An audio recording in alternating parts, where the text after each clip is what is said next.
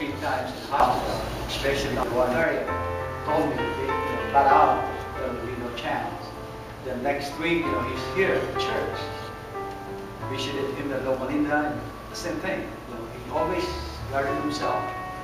But he finally did give up. But he lived a full life, over. He visited a lot of places, like what I told some of you. My wife went with him to Jordan, go spend more than a week, I think about 2 weeks. So he really enjoyed his life here. And let us remember that what Peter asked Jesus, how many times you will forgive? He said 7 times. Jesus said 70 times, 7 times. So he knows that we are not perfect, but we know that he is in eternal heaven. Now, that's the beauty of our faith. We know that he is in heaven. At this time, I would like any family members or friends to say something.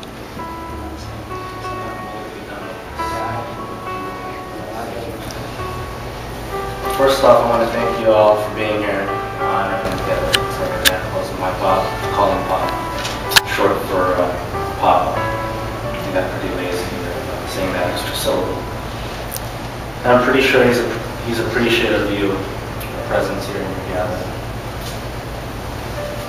For those of you who don't know me, I don't remember meeting any of you. I'm Bernard, son of Victor, Pop.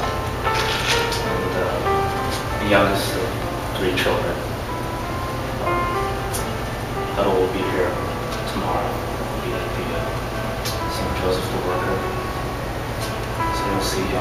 He has another son called Jonathan. And from what I heard, he's in the Philippines. But he's here with us in spirit.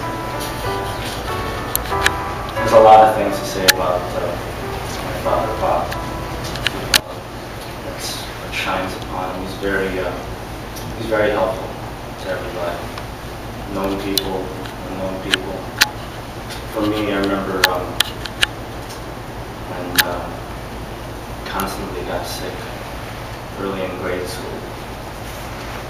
A lot of times I faked it because I didn't want to go to school. But when I did, he always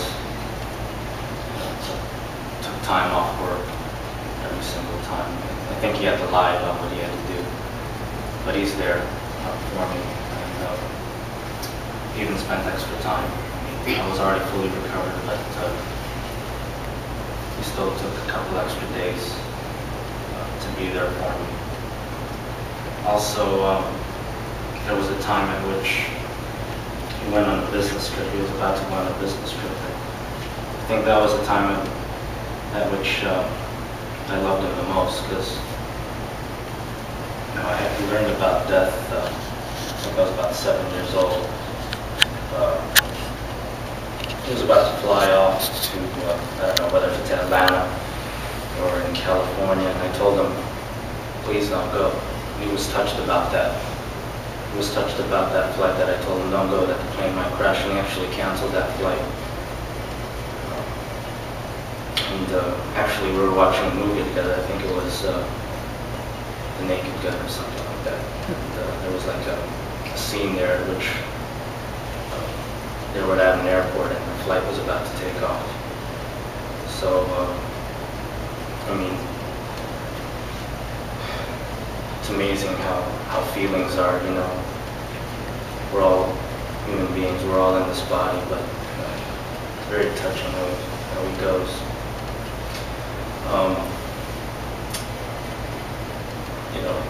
Another example of how he's extremely helpful to people was there was a time about 6 years ago in which a son of this family was like the neighbor 2 houses down when we were in San Bernardino.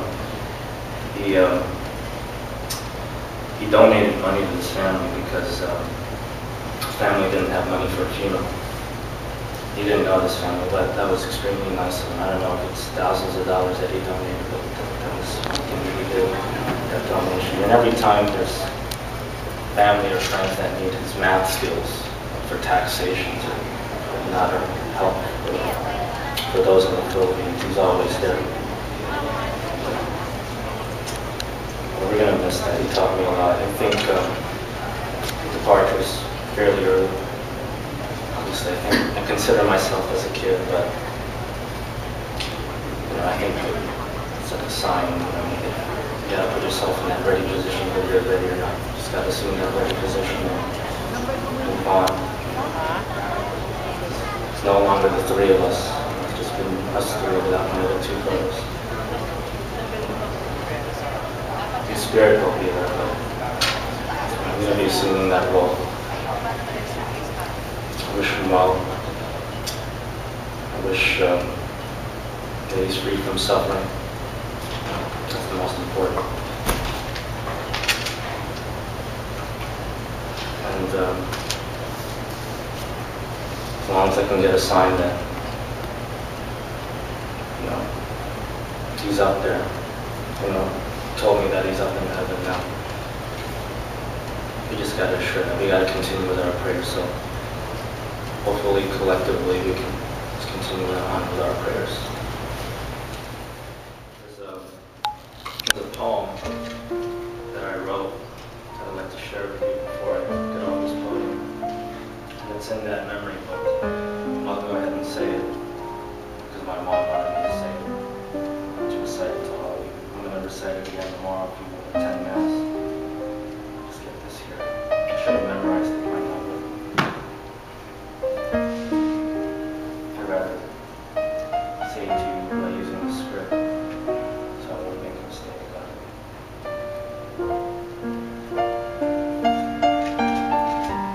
And it goes like this. When a fine man named Victor was brought to life,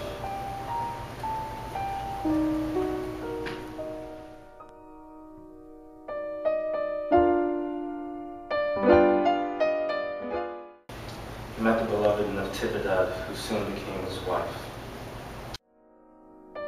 To Mary. He then told us, I don't think I can take this anymore, I swear. Late one early morning, Victor received a call from the Lord who told him, it is time for you to get your well-deserved rest. He then accepted the offering that everyone must be done his best.